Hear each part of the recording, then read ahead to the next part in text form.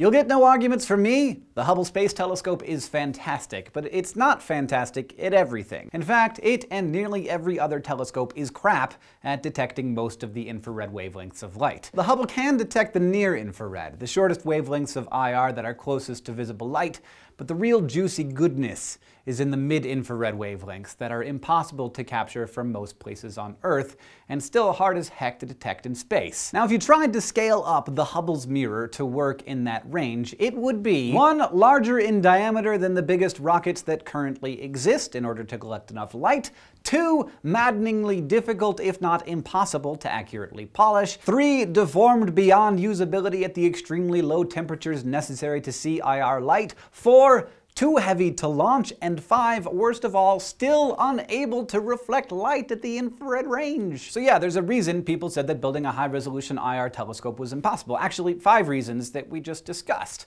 But it is possible, because we've built this mirror. We've taken each of those challenges on, and remarkably, we're finished. Now it's just a matter of waiting for the rest of the James Webb Space Telescope to be completed and sent into deep space to start taking pretty pictures. Well, let's take a look at those 5 big problems, and with the help of Northrop Grumman's Scott Willoughby, determine how we overcame each of them. First, the vehicle used to launch the Webb into space, the Ariane 5 rocket, has a diameter of 5.5 meters. And the Webb's telescope meter has a diameter of about 6.5 meters. And that's not even mentioning that it would be impossible to polish a mirror that big, so yeah, problematic. Solution: build your mirror in 18 foldable pieces. The reason we built those in 18 segments instead of 1, I was mentioning there was 2 reasons. One is we basically couldn't polish a mirror that big. And then the other thing is we had to segment it so we could put 3 and 3 on a hinge line. As the telescope travels to its destination, these mirrors will fold out. In fact, the whole thing will transform out of its little cocoon into the beautiful butterfly that it was meant to be. Hot stuff, problem number 1 and number 2, solved. Now, number 3. How do you make a mirror on Earth that will work in deep space? First, you use beryllium. Beryllium was chosen because at these cold temperatures, it holds its shape, basically precisely. You can't afford to have this be moving around. But it's more than that. They have to anticipate how the mirrors will deform at 40 degrees above absolute zero.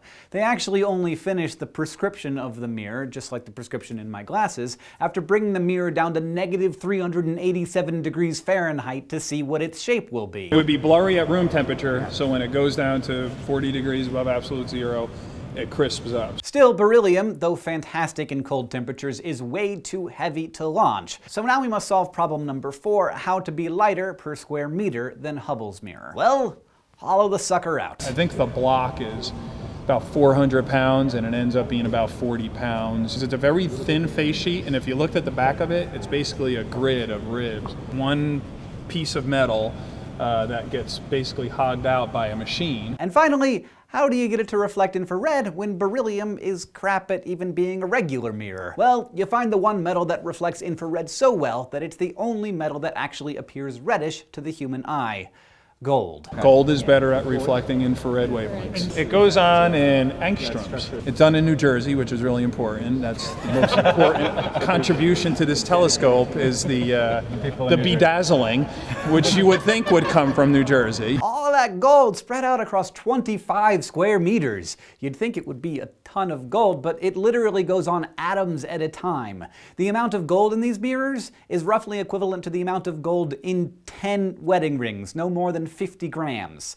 Dang. And now we have done it. We have a lightweight mirror that reflects infrared light very well, is perfectly polished to operate at very low temperatures, and can fold up into the payload of an Ariane 5 rocket. If you got a problem, these are the folks to fix it for you, as long as you got a couple $2 billion lying around. Thank you for watching this episode of SciShow, and thank you to the people at NASA and Northrop Grumman, not only for building this amazing piece of machinery, but for letting me come see it and ask them questions about it. If you have any questions or comments or ideas, we're on Facebook and Twitter and in the comments below. And if you want to keep getting smarter with us here at SciShow, you can go to youtube.com/SciShow and subscribe.